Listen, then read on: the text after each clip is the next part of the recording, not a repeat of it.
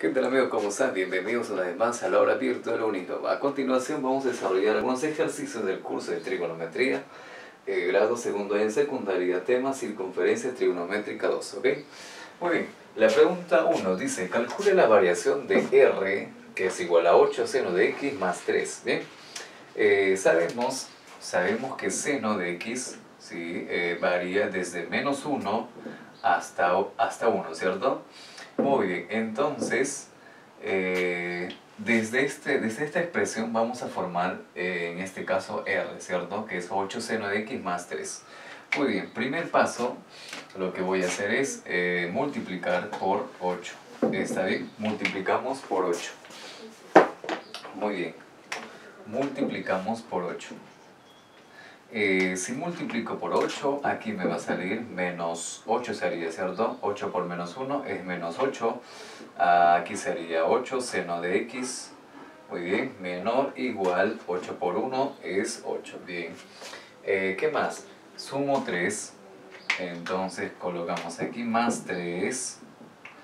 A ver, más 3 con menos 8 es menos 5, ¿cierto? Muy bien, menor igual a 8 seno de X más 3, muy bien.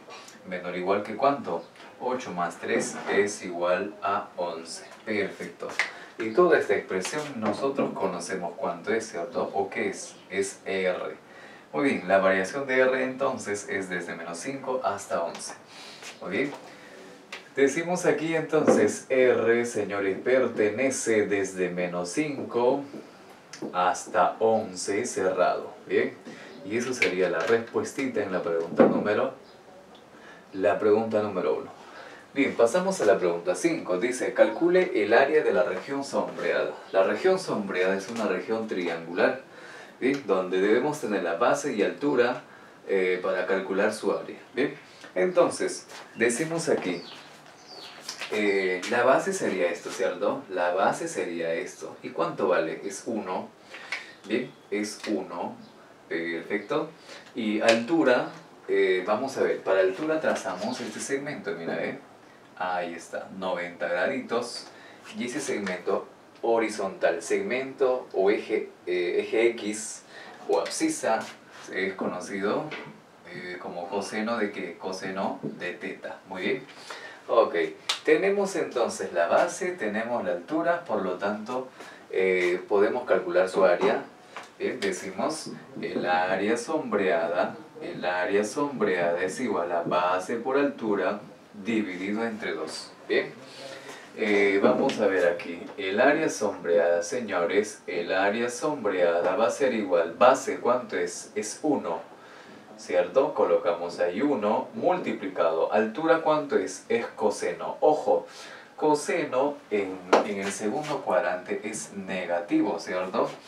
Entonces vamos a colocar aquí coseno de ¿qué? De teta. Todo dividido entre 2, ¿sí? Y esto ordenando, ¿cómo sería? El área sombreado nos va a quedar menos coseno de teta dividido entre 2. Y eso sería la respuesta en la pregunta número 5, ¿bien? Pasamos a la pregunta 7. Dice, determine el área de la región sombreada. Es fácil, súper sencillo. ¿Bien? La base, señores, ¿cuál sería la base del triángulo? Fácil. Bien, este sería, ¿cierto? ¿Y cuánto vale? Es 2. Muy bien. 1, 1. Muy bien, el radio de la circunferencia vale 1, ¿cierto? Por lo tanto, la base sería 2. ¿Y altura? ¿Cuál sería la altura del triángulo mostrado? Para eso trazamos este segmento, mira, trazamos ese segmento y eso sería coseno de ¿qué? Coseno de teta. Y hay que ver en qué cuadrante está y qué signo tiene coseno de teta. Muy bien, teta está en el cuarto cuadrante, por lo tanto su signo es positivo, no hay problema. Entonces decimos aquí, el área sombreada es igual a base por altura dividido entre 2, ¿bien? Vamos a ver, sigamos operando aquí. El área sombreada, base ¿cuánto es? Es 2 multiplicado por altura, que es coseno de teta dividido entre 2, ¿bien? El área sombreada es igual, mira, se va se van los patitos, ahí está, chao, chao, bien. Entonces aquí me queda simplemente coseno de ¿qué? Del ángulo teta. Y eso sería la respuesta en la pregunta número 7. Finalmente pasamos a la pregunta 8 y dice así: determine el área de la región sombreada. Muy bien. La región sombreada, como observan, es una región rectangular, ¿ok? Región rectangular. Por lo tanto, el área se calcula lado mayor por lado menor. Bien, y esto sería su lado mayor, mira, y es conocido, ¿sí o no? ¿Cuánto es? Es 2. Bien, colocamos ahí 2. Y el lado menor sería este de aquí. Pero ¿cuánto vale? Para ello trazamos este segmento, mira. Nos dan este arco, vale teta. Por lo tanto voy a trazar este. Ya está. Bien. Entonces, nosotros sabemos, las abscisas son coseno, ¿cierto? Coseno de teta. Bien.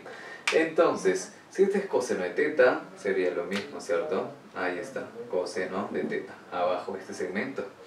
Bien, entonces vamos a calcular el área sombreada. El área sombreada, ahí está, el área sombreada va a ser igual, en este caso, lado mayor, ¿sí? Multiplicado por lado menor, ¿bien? El área sombreada va a ser igual, lado mayor es 2 y el lado menor es coseno de teta. Muy bien. Y eso sería la respuesta en esa pregunta, en la pregunta 8. Bien. Muy bien, y de este modo hemos terminado con la resolución de los ejercicios planteados en la pizarra.